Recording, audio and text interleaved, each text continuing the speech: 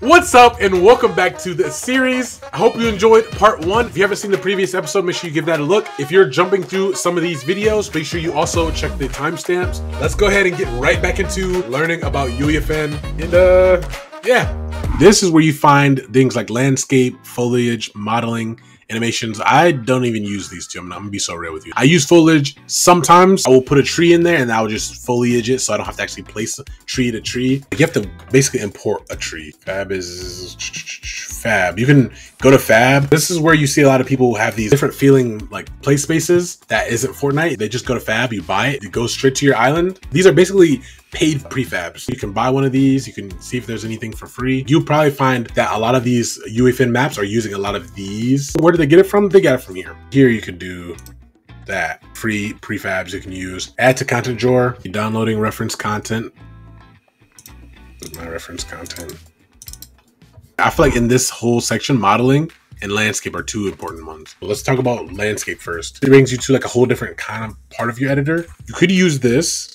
You have the ability to use different chapters. My landscape. Chapter 2, you're able to use. Chapter 4 jungle. You get different paint tools depending on what chapter you're using. I don't know why they do this now, but they don't come auto assigned. So you have to assign them yourself. For whatever tool you use, you hit the plus button, go to non-weight, you just save it.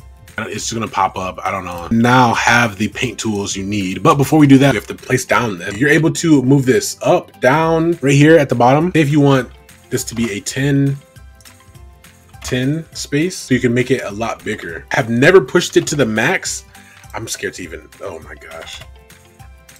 Yeah, no, that will probably crash your PC. I think the biggest island I've made is a 15 by 15. And then you're able to either fill the world, which will fill up everything around, or you can create this. I don't know the difference between both of these. This one will literally fill it past, but you only can use the play space. And then this creates just the one you just like show, like the grid that you're making. So I would create that. I might have crashed here.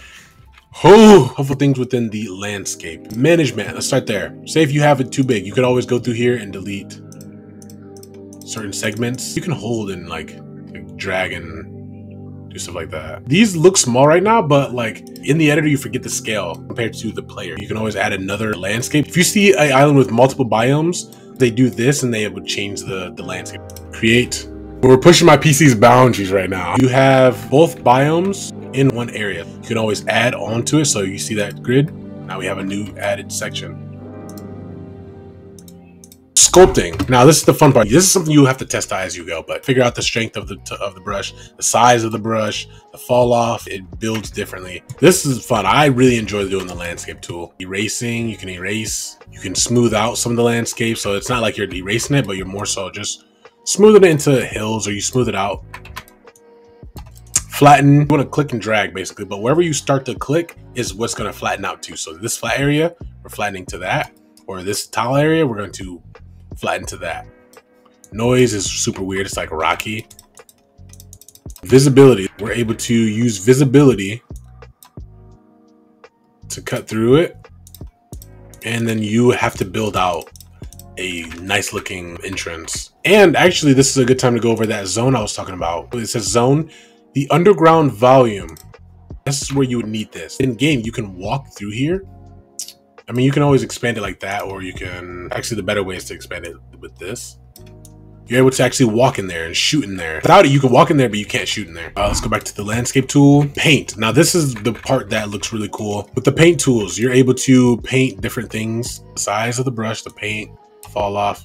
You're able to paint with different brushes. Use these to figure out what's helpful, what looks good.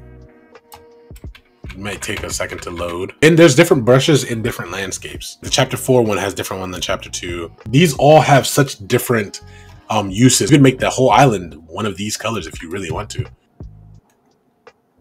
Control click and shift click are very important in Uefn. Whatever layer you have, you can always shift click and remove it, like almost like cleaning it up a little bit. You can clear off the paint, clear the paint out of certain areas right there.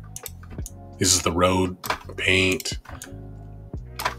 Like I said, you can clean a lot of this stuff up. Within the paints, you can always smooth out. Here, let me make sure I'm on the right one. So like smooth that layer, blend these using the smoothing tool. Also, hold on, with the paintbrush, mess with the different brushes.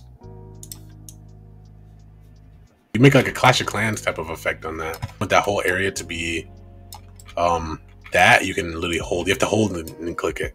Straight into Uefn, this will be where I start. Here, let me do this real quick. Landscape, we're going to sculpt downwards. Shift click to go the opposite way. Build up, or you can shift click to go to the reverse. But what we're gonna do is we're going to flatten this. You'll see why in a second. Let's talk about the water and where to find the ocean. So go into your content drawer, click all. This is just the fast way I find it. Go to blueprint class, and then I would type in water. These are the different types of water that you have at your disposal. You don't even need to use the filter really, but that's just helpful. You can type in ocean. You have to just scroll down to find it. River, pool. This is just like a square water. River is a spline. Complete.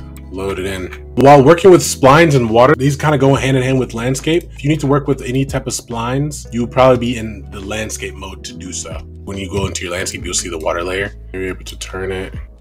And these do affect landscape. There's the lake. You know, there you go. On the details, you can change up how deep you want it. The important water type is the ocean.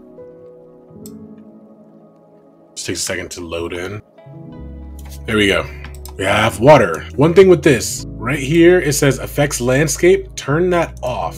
With all the landscape you just did doesn't get affected when you move the water. Say if we wanted to make a underground tunnel that goes underneath the water. Landscape, visibility.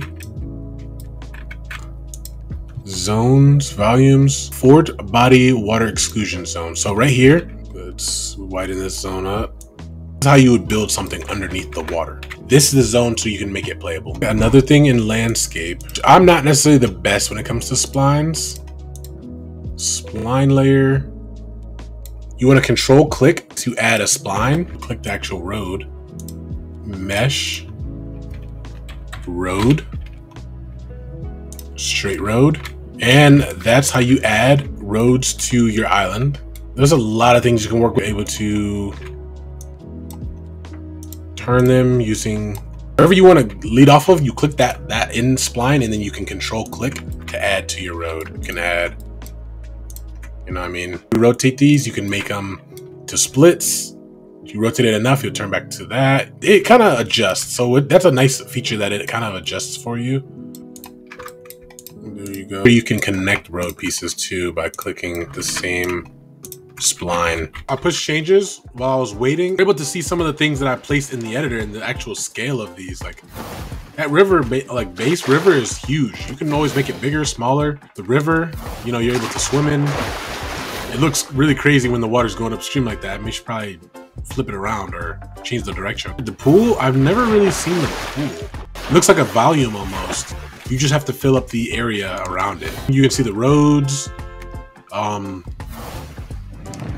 the water underground volume, which again, the actual water doesn't go away, so you have to figure out a way to move that. If I go outside of that zone under here, I will start swimming. There's a lot of good information in this video. So if you made it this far, make sure you like, subscribe, and join the Discord. This series isn't over. Check out part 3, and I'll see you guys in there.